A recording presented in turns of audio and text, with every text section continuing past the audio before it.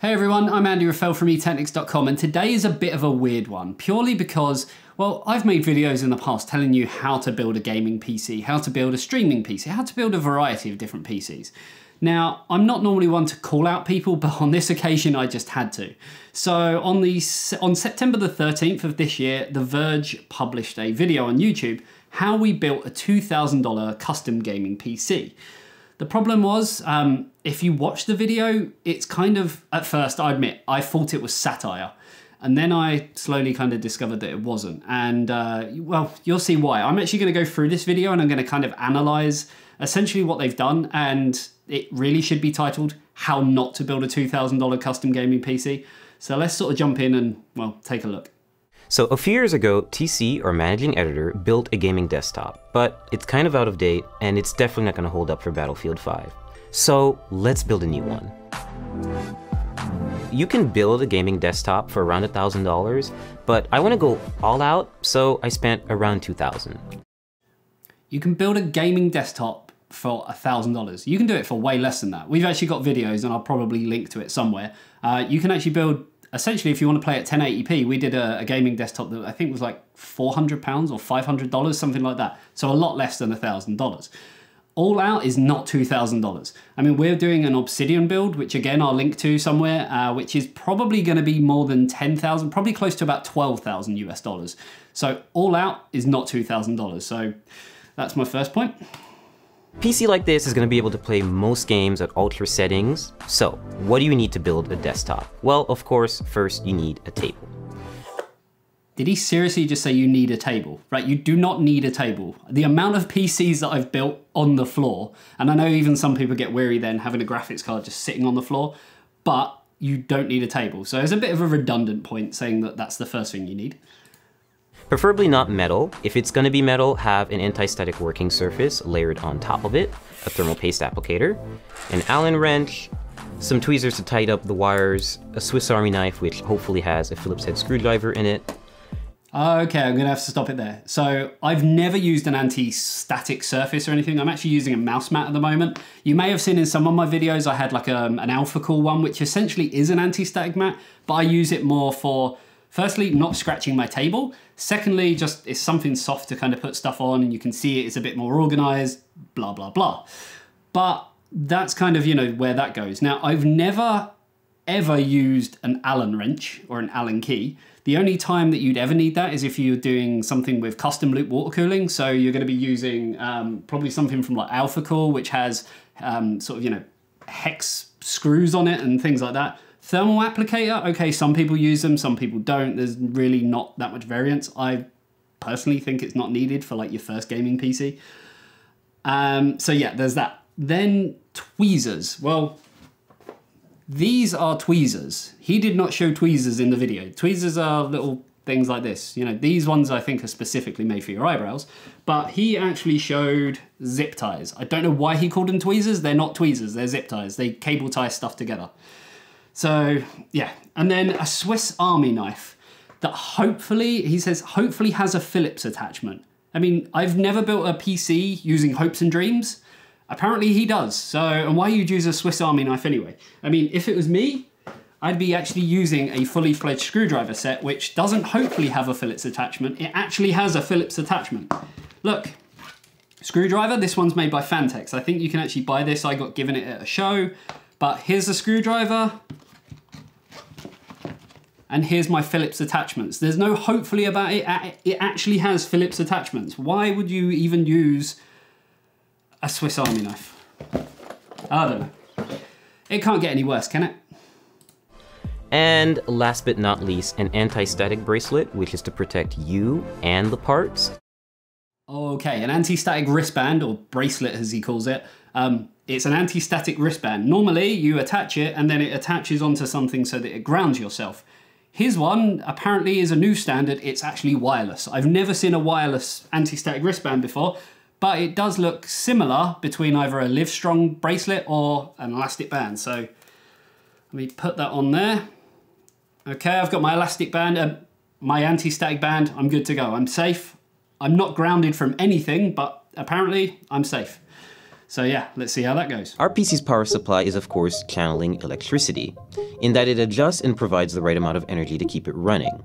Last but not least, RAM, or random access memory, and your hard drive.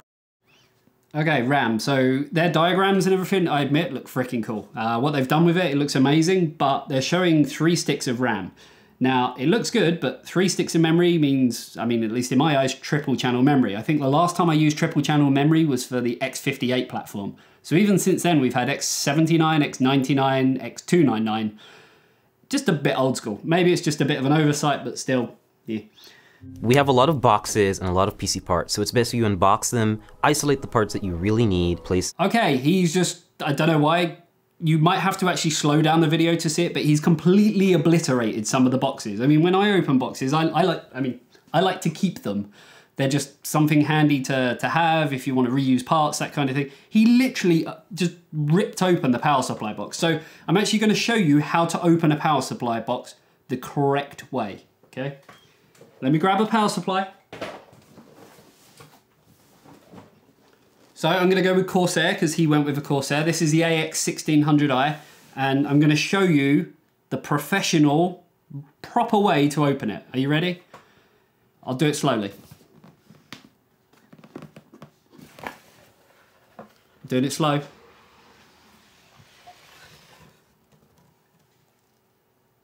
That wasn't so hard, was it? Some notes about installing motherboards: they're really delicate, you should be really careful with them. And screw in with confidence, but also don't screw in too hard. Screw in with confidence. As opposed to what? It's like, I'm confident. Give me my screwdriver. Otherwise you could crack the board. I chose ASUS's Z370 motherboard for 2 main reasons. One, it has built-in Wi-Fi and Bluetooth, and also it has support for NVMe SSDs, meaning you can get really... Okay, I want to stop it there because why is he installing the motherboard straight into the chassis? Like generally, and you've probably seen it from my videos, I'd install as much as I physically could onto the motherboard first. So you're talking the processor, thermal paste. It's cooler if it will allow it. Obviously, if you're using an AIO, it's a different story, or custom loop. But if it's an air cooler, you can bolt that on there. M.2 drive, so that could be SATA raw, NVMe, and memory as well. So basically try and build as much as you can onto the motherboard, so when you do transfer it to the case, it's just generally easier. Obviously, if you are using an AIO, like I said, that's a different story. Probably wouldn't put the thermal paste on then because you're likely to just put your hand all over it and make a mess. Really fast SSDs that are... And also, why did he line the motherboard up before putting the I/O shield in? I mean, the I/O shield comes with the motherboard, so it's specifically for that motherboard. You don't need to line it up to make sure it goes on. It's from the same motherboard box. These that are really easy to install. Pay close attention to the brace that goes at the... Did he seriously just call an I/O shield plate a brace? I mean, I've watched a couple of people react to this video, including Bitwit Kyle, or Lyle, and even he said braces are like for your teeth or like holding your clothes up and stuff. It's not a brace, it's an I/O shield plate. Seriously. Was at the back of the computer. You always have to make sure that you really hammer it in because there's no screw. Do not hammer it in. Please do not hammer it. Why did he say hammer it in? I mean, he didn't physically use a hammer, but he said that you have to hammer it in. I mean, it has notches on an I/O shield plate. You just kind of push it in evenly. You don't need to use any brute force. Do not use brute force. It's an I/O shield plate, not a brace. Just put it in, it'll be fine. I chose Corsair's 16GB Vengeance LED RAM for two main reasons. One, it has LEDs and we do like lights in our gaming desktops. Secondly, it's pretty fast RAM. It's 2666 megahertz, I believe. So it's right. 2666 megahertz is not fast RAM. So we're talking DDR4. When we're talking DDR4, I would consider fast RAM as, I guess, 3200 megahertz or above. Probably even higher than that. So 4000 megahertz. 2666 is pretty much typical for like DDR4. So yeah, I wouldn't consider that fast. So it's pretty fast, and this motherboard supports that speed, which is most important. Open the slots first, and just aligning the stick with the middle of the strip, not with the end, and just lining that up with the logo. Lining it up with the logo? No. On a motherboard, it has notches, memory has notches, kind of only goes one way. I don't know what logo he's talking about. But yeah, that's not the right way to do it. Line up the notches. Do not push down if the notches don't line up. It's really that simple. So once you hear that solid clasp and you don't see the gold connectors on the side anymore, that's when you know the RAM is in. Step 3, we're going to install. Okay, he clearly doesn't care about dual channel mode either. So when it comes to a motherboard, and you're best off looking in your motherboard manual or instructions, it will show you if you're running in dual channel, quad channel, depending on your motherboard. If you're using an old motherboard, maybe triple channel, single channel. He's basically put them in the wrong slots. I mean, why would you put them in the wrong slots? He clearly doesn't care about getting the most speed out of this super fast 2666 megahertz memory. Right. To install the hard drive, or in this case, the NVMe SSD. I chose this format of solid state drive so that I could input it into the motherboard without having to worry about extra wires or putting it in a separate part of the case and just getting really messy. This is from Kingston, and it's...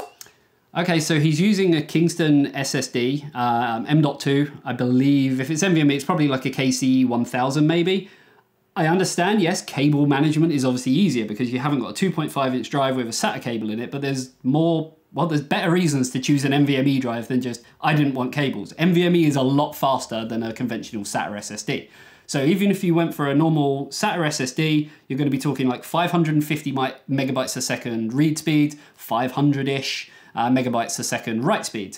NVMe, I mean, you could go stupidly crazy. You can get ones that are up to sort of 3,000 megabytes a second. So saying, I chose this because I didn't want all these cables everywhere. Yes, that's kind of a secondary reason, but the first reason is, well, you've just gone and spent more money on a drive. What, just for cable management? No, it's for the speed. It's all about the speed.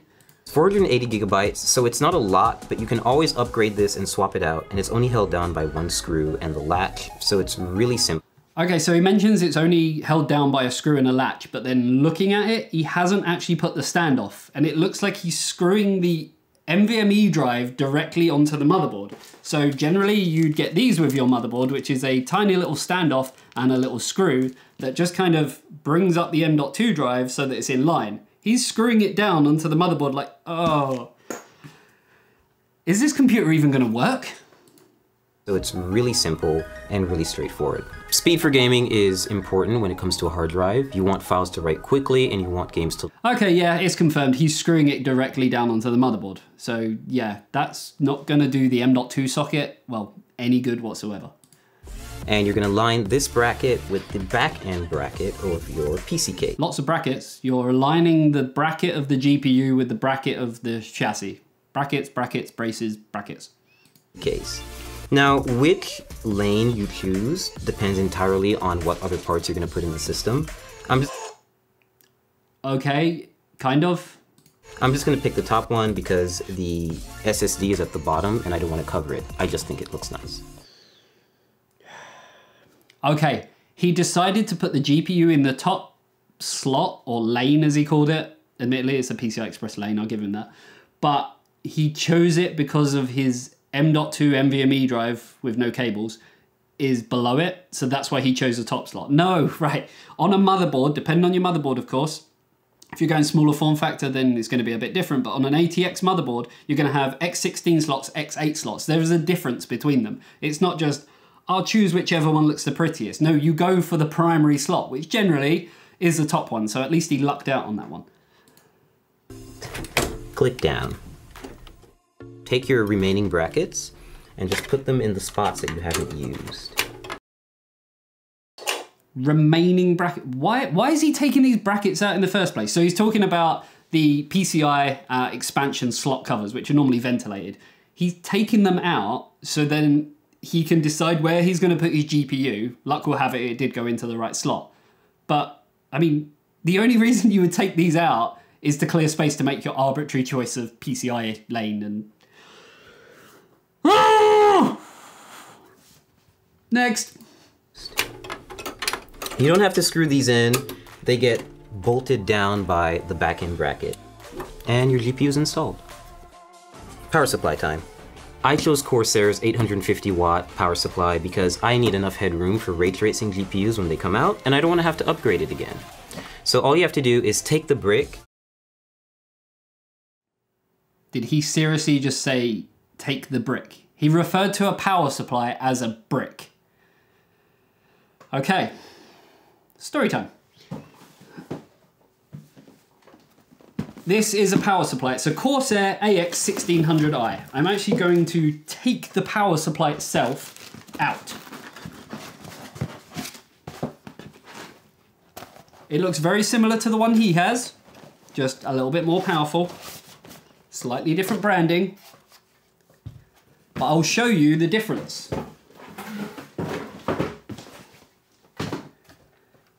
This is not a brick. This is a power supply.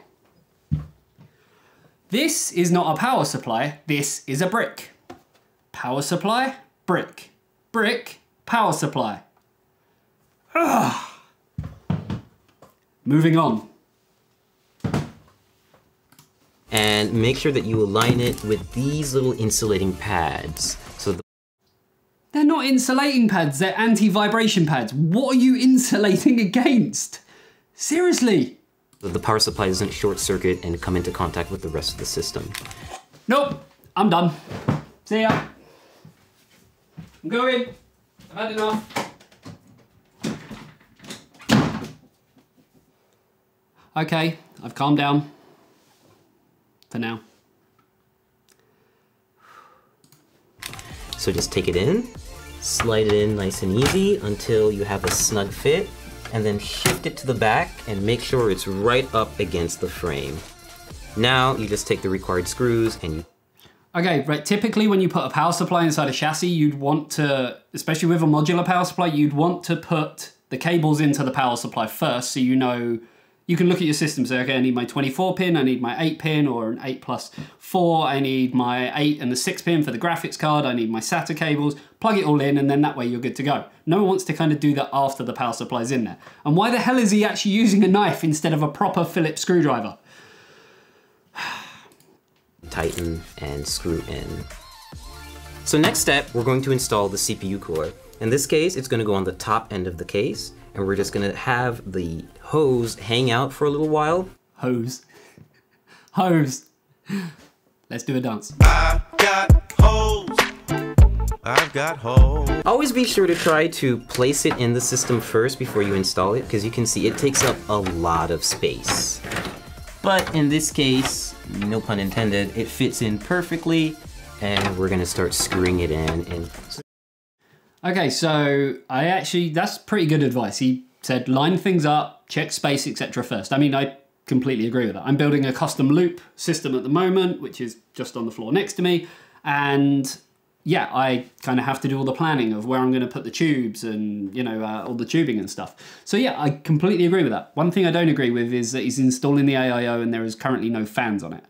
So is he going to take it back out to put the fans on, or is he going to try and sort of somehow get in there and do it that way? There's nothing special about this screwing in process. They're just really long screws because they go through the entire frame of the cooler, and they take forever.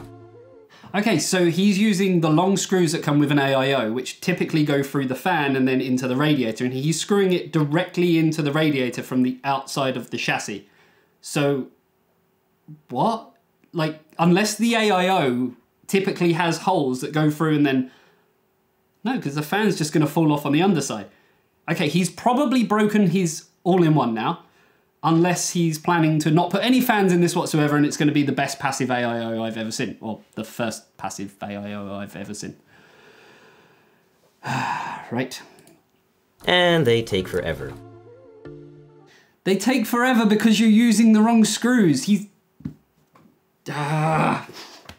So next up, cables. Every power supply is going to come with a big bag of Velcro cables. Okay, every power supply is going to come with a big bag of cables. It's not every power supply, because not every power supply is modular. You have modular power supplies, semi-modular, and then just normal straight cables. So that's a bit of a misleading statement. It's kind of daunting at first, so you always have to find the ones that are going to fit.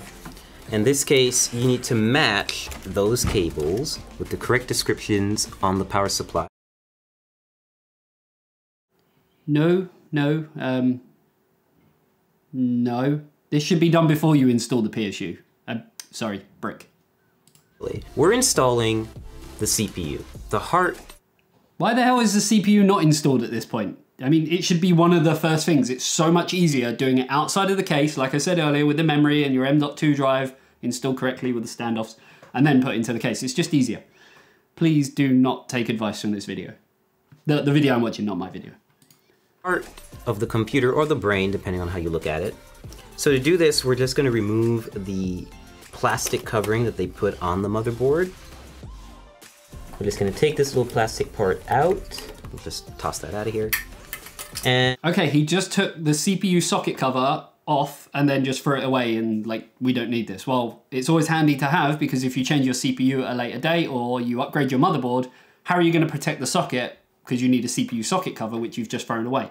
Secondly, when you do install the CPU, and you've probably seen it in my videos before, when you actually line the CPU up and pull the lever back down, that actually pops off naturally. It's just one of them things. That's how it's designed.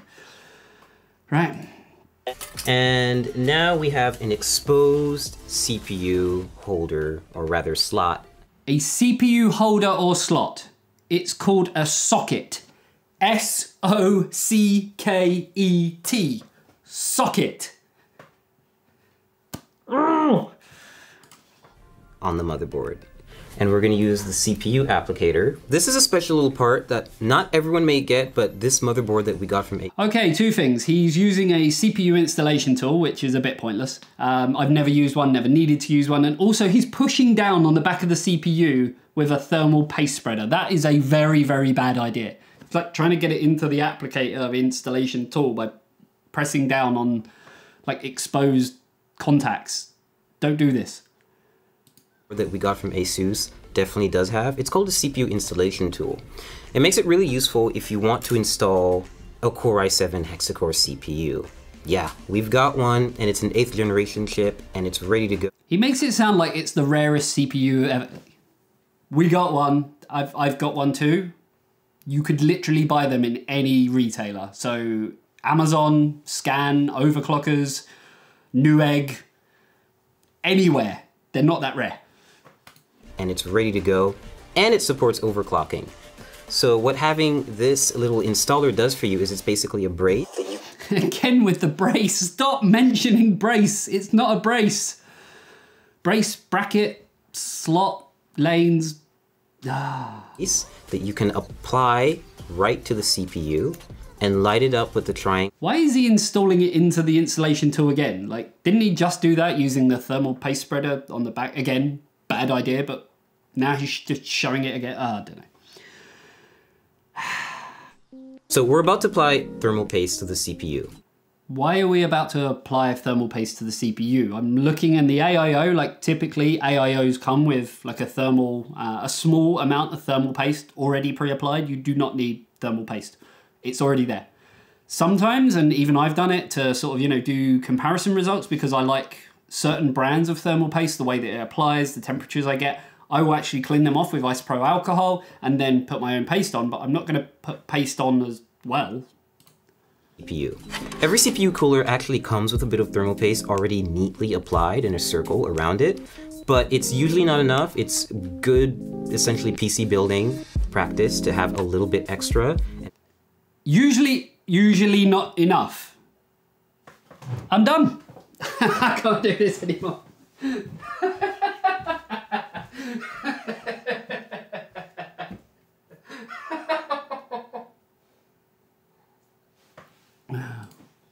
And layer it on top of the CPU.